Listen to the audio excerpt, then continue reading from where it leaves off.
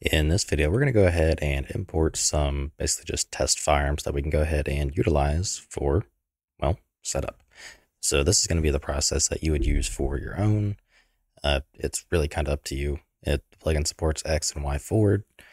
There's not really anything you have to do special to them other than just add a couple sockets. So we're going to be going through all of that.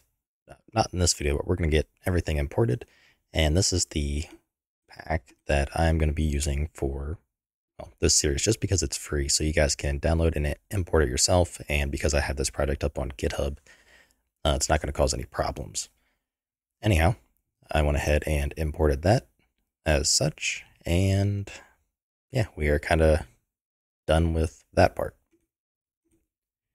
So next up, we do want to go ahead and get our mannequin basically set up. So because I'm using the third person example, it does come with its own mannequin. So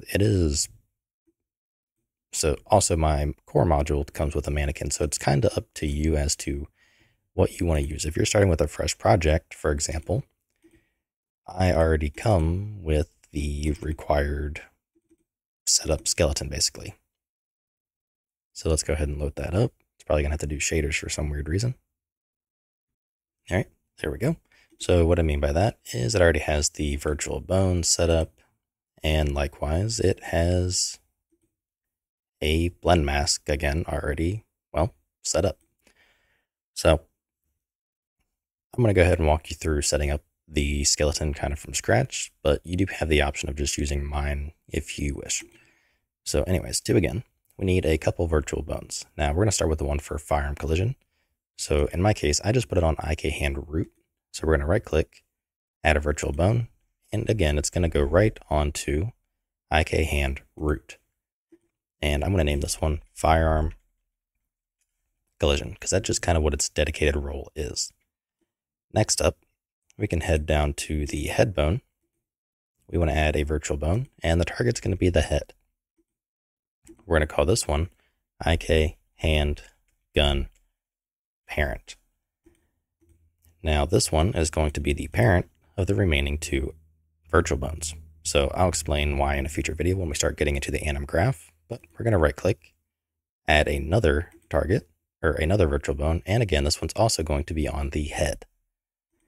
Now this one's going to be the IK handgun underscore ADS. So that's what this virtual bone's responsibility is to handle the positions for where we need to move IK handgun when we want to aim. So again, we're going to right click again off the parent, add another virtual bone, and this one's going to be off of IK hand gun as the target. And this one's literally just going to be IK handgun. That's all the naming.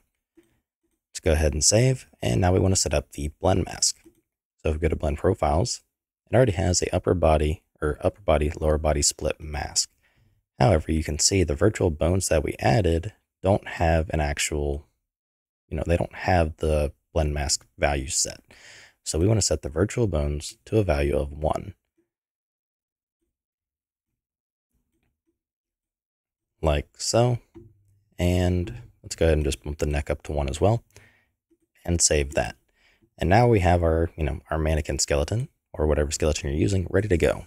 Basically, it just has those requirements for those virtual bones.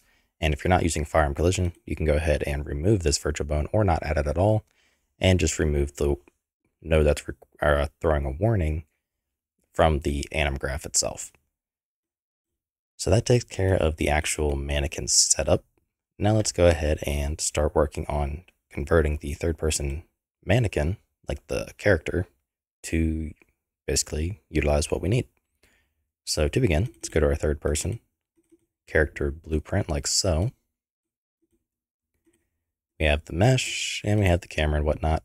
We don't want the camera boom, so we're just going to drag the follow camera onto the mesh and remove the camera boom. Let's go ahead and empty out its transform, and we want a camera socket. Now the camera socket, let's go ahead and head over to the skeleton again. Its responsibility is for positioning aiming.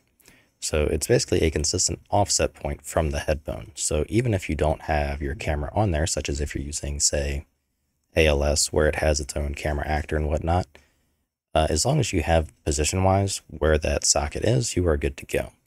So we're going to right-click off the head, add a socket, and s_camera is going to be the name.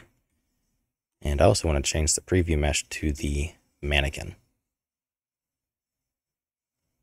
as it proceeds to lock up the project. There we go.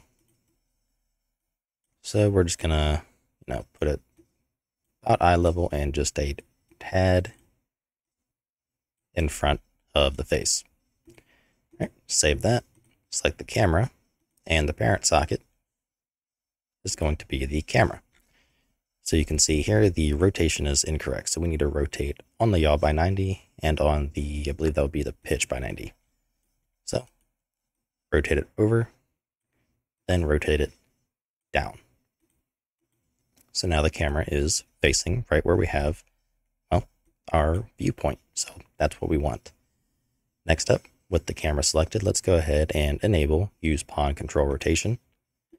So that way, as we move our controller around, the camera actually follows with the controller's rotation rather than, this direct position of the socket. Then I do want to go ahead and change this over to the actual mannequin. And we can change the NMBP to NMBP Manny. So now when we hit play, this is our guy, and you can see we have a problem though. Our character is rotating to our movement / velocity. We want to correct that. So if we search for orient, you can see orient, rotation of movement. We do not want that. We want that to be false. So now when we hit play, it's not following the yaw, but it is going kind of just, the one direction. So we want this to use the yaw. So likewise, we search for yaw, use controller rotation yaw, which is the default. It is enabled. Let's turn it back on. And there we go. We can now turn with our mannequin. So we are going to replace all the animations and all that kind of stuff because again, in the SKG SF core module, we do have a complete set of locomotion. That is 8-way locomotion, just kind of pre-set up to make our life a lot easier. So realistically, we can actually just swap over to this one here, and we should be okay as a starting point. Let's see, that's already selected. Swap that over. Hit play.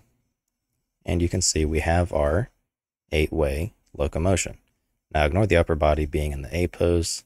That is just due to, not having any animation layer linked. So it's not running anything on basically from the pelvis and up. Or not the pelvis, sorry, the lower spine bone and up. So that stuff we'll be doing in the next video. So we have pretty much our stuff set up for the most part. We have everything imported. We have our mannequin ready to go. We corrected the pawn from the changes that they did for the doohickey, third-person sample project. So, yeah, there's not much more to be said. I will see you in the next one.